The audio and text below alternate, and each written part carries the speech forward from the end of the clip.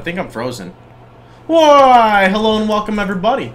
It is Pohx again. I was just messing with you guys. I'll edit that out, Kappa. So today I want to go ahead and show you guys a new flask that I've been looking at and playing around with, because we basically sat for a good, I don't know, 35 minutes debating and trying to understand what this flask does.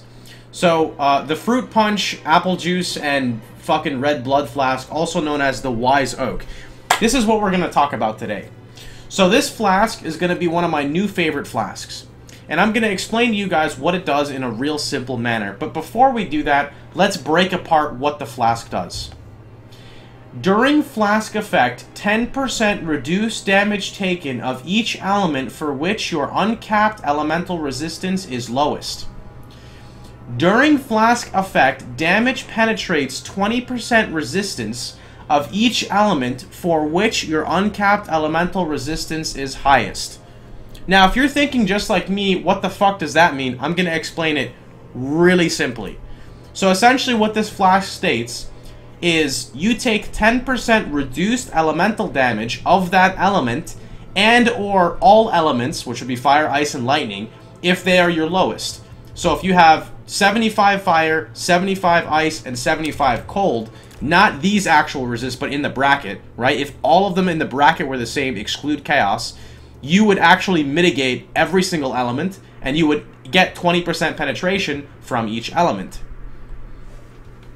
However, if you have one element that is the highest and one element that is the lowest, you will gain penetration in the high element, and you will gain mitigation in the low element. Another thing about this flask is it scales off of flask effect, and I'm going to show you guys right now how. So if you look at my fire trap currently has 46% penetration. Well, me growing up, 50% is basically an F up to 59, so my penetration is failing. That's why I'm pretty much a virgin. But if I were to hit this flask, I would immediately go to a C-, which is a 72%. 72% is acceptable in my book. Now, if you do the math, 46 plus 20 does not actually equal that exact numeric, which is why I stated before, it scales off of flask effect, which is pretty much Alchemist. Now, this also scales the effectiveness of the defensive, bonus of it as well. I can't confirm that, but it would make sense that it would. These flasks are going for a total of 2 chaos currently on PoE.trade. Now, can you please explain to me why there is a flask that gives almost as much penetration as a level 17? Well, it's basically like a level 12 gem, and it's worth 1 chaos? I'll tell you why. Because the fucking wording doesn't make any sense, and because I just consumed all of the apple candy out of it. Let's drink the blueberry. Actually, it took the red one as well. Anyway, this is going to be like my new unique highlight. I think that this is an insane flask. The one thing I like about it is it actually kind of pushes people away from Inquisitor. And I know that might sound really retarded, but honestly, getting 26% free penetration on a flask is absolutely ridiculous. You can get over 100% pen, I'm pretty sure now. So, like, currently on my fire trap, again, we're at a C-, right? At 72 fire. If I had Zoph's Amulet, it would be 82. If I had a higher fire pen, it'd be, like, almost 90. I'm pretty sure you could get to 100.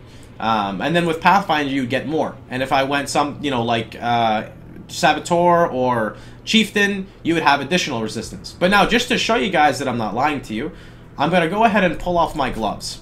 If I pull off my gloves, you'll notice I have 153 cold resist, which then means that this is the highest resistance. So by that saying, I will actually go to 36% cold penetration when I hit this flask.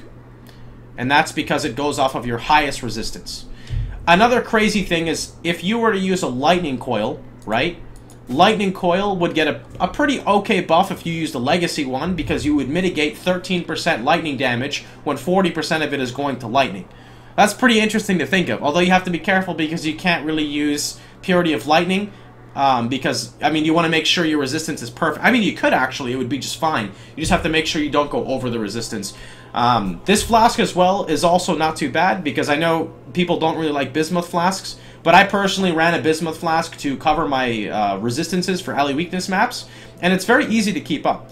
It'll have basically a 6-second duration, and then you modify it with flask effect. It goes up to like 8-second duration and consumes 20 of 50 charges. So with flask nodes, you can have essentially, if you rolled it on your belt, you could have 3 sips on it.